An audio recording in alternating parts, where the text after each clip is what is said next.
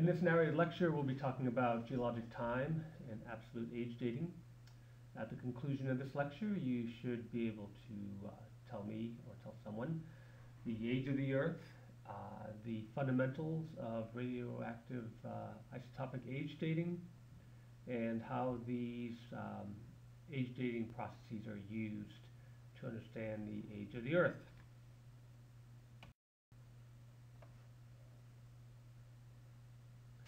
Here is the geologic timescale that we discussed in talking about relative age dating. And through relative age dating, geologists developed the scale that's shown in the orange box by using the principles of relative age dating and doing a lot of work across the whole world to come up with these relative ages. Now, what they didn't have then was the actual absolute ages of these features. And so that's the goal of this lecture, is to show you how that's developed.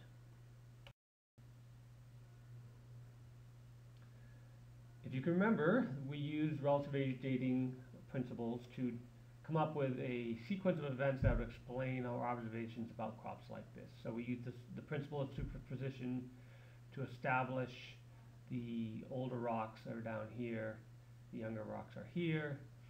We recognize the location of unconformities. These rocks are tilted, and here is the angular unconformity.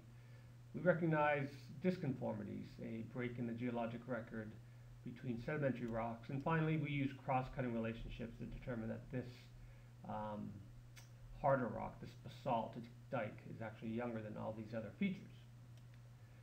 So those were the principles we used to determine order of events. And we could get more complicated. This is a diagram that you should feel somewhat comfortable with developing a sequence of events in order to determine the geologic history of this area or of this model.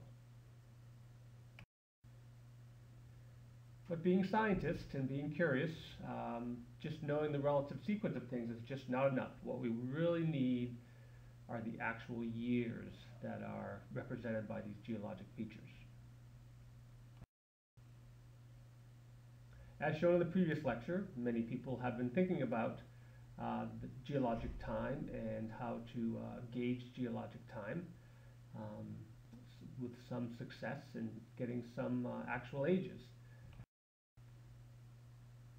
But it wasn't really until the 1900s, with the discovery of radioactivity and half-life of isotopes, and then the application to geology, did the development of the numeric ages of the Earth's history really come into light. So we'll be talking about that the rest of the lecture.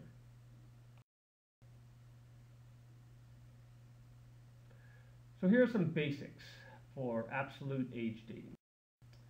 First of all, atoms are a fundamental particle of matter. They consist of protons and neutrons in the nucleus and electrons that orbit the nucleus.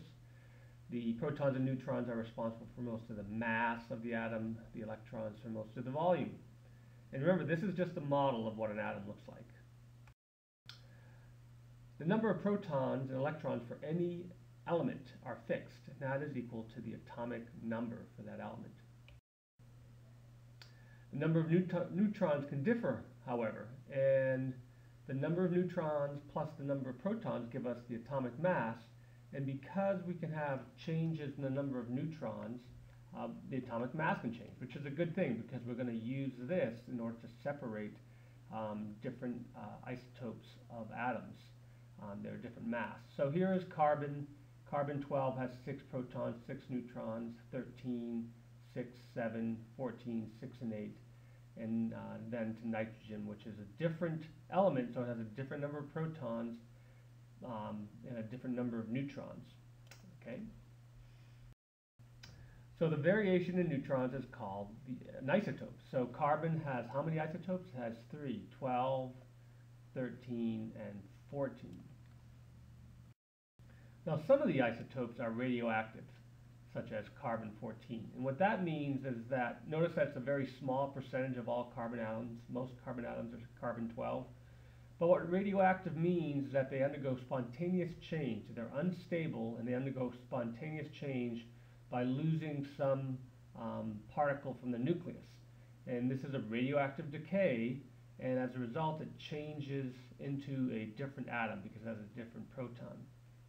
Now fundamentally what this means for our purposes is that if we can document how fast this occurs, and we can measure the amount of starting material, measure the amount of ending material, we can come up with how long it took for the carbon to change into the nitrogen. So that's our clock, our geologic clock.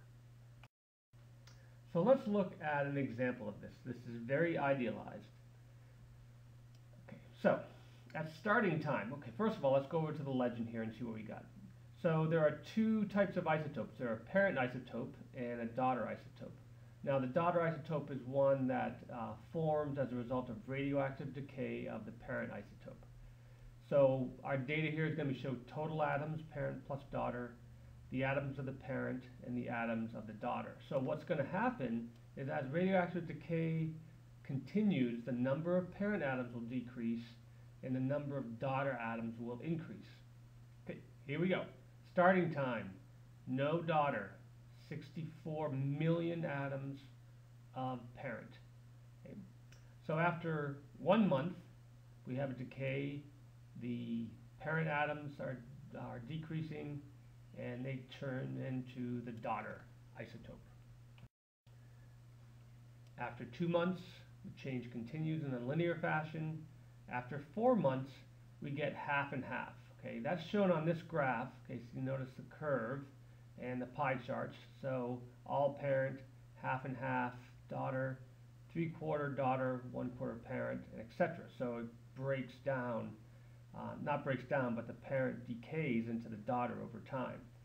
So this value, when it's half and half, is an important value, and it's called the half-life. And so for this idealized model, the half-life of this isotope, of the parent isotope, is 4 months. With continued decay, the curves start to flatten. We're getting fewer, we have fewer parent, but because it's only decaying by half each time, it's going to become parallel to the axis, so we'll never lose, or we could lose all the parent, but it's very unlikely. But the important thing to note in this is this value right here, the half-life. When everything is equal, we call that the half-life for this isotope.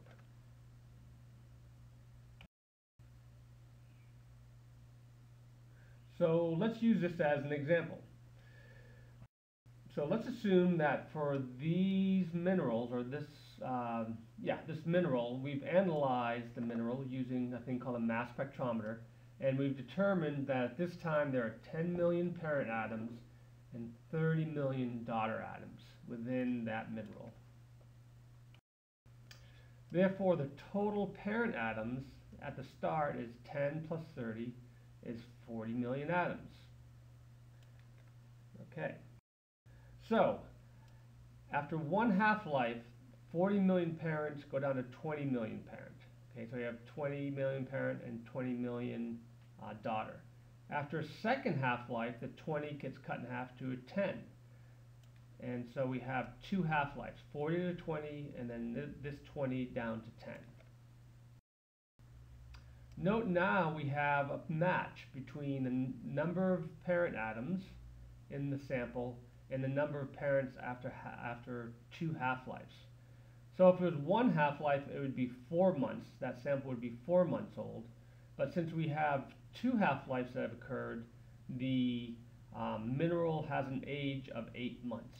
Okay, so here's that graph again. Half-life is 4 months, so two half-lives must be 8 months.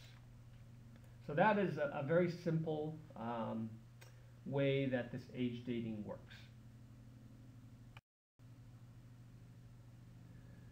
There are, of course, some caveats that have to be attended to for absolute age dating. So half-life is our geologic clock, and as I said before, this is the time it takes for half of the radioactive parent atoms to change, that is, parent to daughter. In order to use half-life as a geologic clock, we need to know the half-life of isotopes, which we know very accurately, and your book covers that in some detail. We need to be able to measure parent and daughter isotopes, which you can also measure very accurately, so that's not a problem. We also have to assume that the change is spontaneous and not dependent on temperature or pressure, which has been shown to be true as well. However, the clock, our geologic clock, may be reset by changing physical conditions, such as the introduction of fluids and or changes in temperature. What this might do is to change the amount of daughter or parent atoms within the sample. When we're dating rocks, mostly igneous and metamorphic rocks, what we're really dating is the minerals in them. We're not actually dating the entire rock. And so in order to understand what that date means, we need to know the context. For example, if we're dating an igneous mineral, we will be actually dating the crystallization of that mineral. If we're dating a metamorphic mineral, what we're actually dating is the metamorphism that's occurring. We also have to choose the appropriate method. For example, a common isotopic system that people know is carbon dating, which uses the isotope carbon-14. And this is not a good isotopic system for old rocks because over time all of the carbon-14 is changed into nitrogen, and therefore we can't measure any of the parent. So we have to choose an appropriate method depending on the context. There are also some assumptions related to absolute age dating. Our first assumption is that there's no daughter isotope atoms present when the rock forms. There are no parent isotopes are lost when the rock forms or when the mineral forms, so we can measure those. And finally, there are no daughter isotopes are lost or gained from the rock once it forms and decay begins. And when these assumptions aren't met for some systems, usually another system is used to check the results. So this is a pretty robust process of determining the age of geologic processes.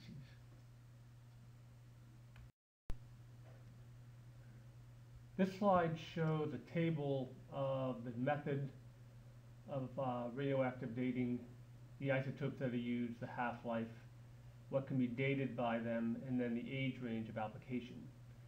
The important thing to realize here is that some methods, like the carbon-14 method, which has a very short half-life, aren't going to be really good for rocks because rocks are much older than that, and all of the parent will be gone from that sample over geologic time. So notice that we can use a variety of means, and this is just a limited list of samples or of techniques, to date geologic features. And so one of the checks on the accuracy of radioactive dating is that we can use several different methods and typically come up with the same result.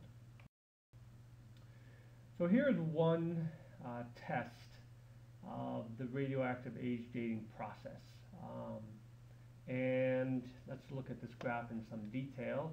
Here is the age calculated by carbon-14 age dating. Here's the known age based on historical records.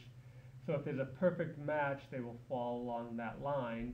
And as you can see, the error bars intersect for the most part, except for this one down here, or very close, or even right on to a line of slope equals 1. So this gives us some pretty good confidence that the technique of using carbon isotopes to date young materials is pretty robust. That is, it brings good results. Here's another test. It's more diagrammatic in nature. But if we know the age of the two intrusions, then we can determine that if the inclusions here are younger than intrusion B, then we have some confidence that the age dating process is robust and accurate.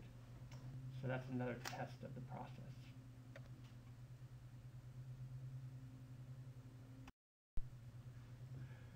In the next set of slides, we'll be going through understanding how isotopic clocks can be reset during different geologic processes, and also what the isotopes tell us in terms of the timing or the context in which they are set.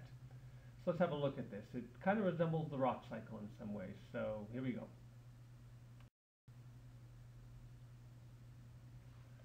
So let's first start out with igneous rocks.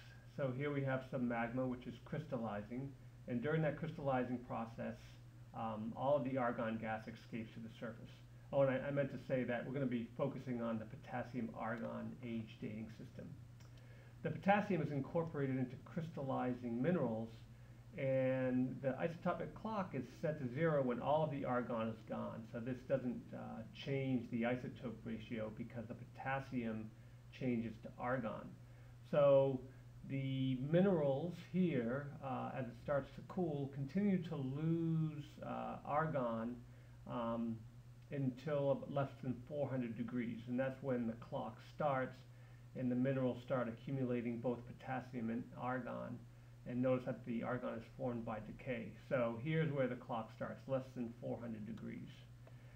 So when this rock reaches the surface, some weathering may cause loss of potassium argon, although the isotopic clock does keep running, and so we're still getting an idea of the age of the crystallization of these minerals. So the next step in this process is the sedimentary rock process. So within the minerals in the older rocks, the isotopic clock is continuing to run, so we're continuing to change the potassium and argon ratios and getting an age. We'll be getting an age from this rock once we sample it. And there's a new process occurring, and that is the formation of minerals that cement the fragments together. And so now we have a new isotopic clock forming that's based not on the minerals from the older rocks, but on the sedimentary processes. So if we can separate these minerals out and these minerals out, we can get two ages: the age of the crystallization and the age of the cementation, and that's pretty powerful. So on to the metamorphic part of this cycle. When metamorphism starts, what usually happens is the clock is reset. All the argon escapes during metamorphism is carried off by fluids, and there are new minerals forming that contain potassium, like muscovite and biotite and feldspars. And so the isotopic clock is reset, and then when the rock cools below a temperature where the argon and potassium are captured within the minerals, that's when the clock starts again, and we start retaining the argon, so that when we sample this metamorphic rock, we'll be sampling it based on when the collection of the argon started, and therefore we'll be sampling the metamorphic processes.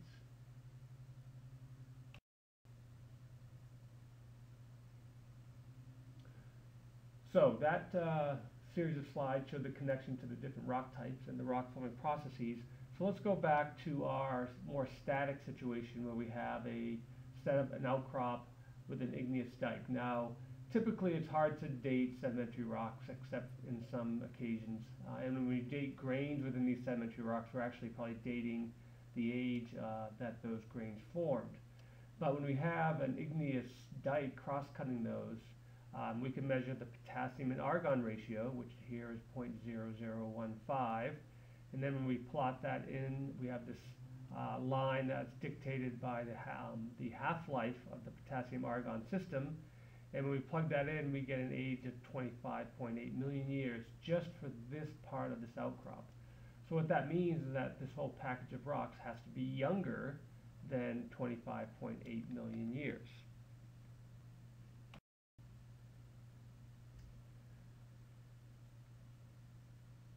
The fact that we can only date certain rocks is also reflected in this slide of a package of sedimentary rocks which has a basaltic flow, which is parallel to the sedimentary layering, and a volcanic ash bed, which is also parallel to sedimentary layering.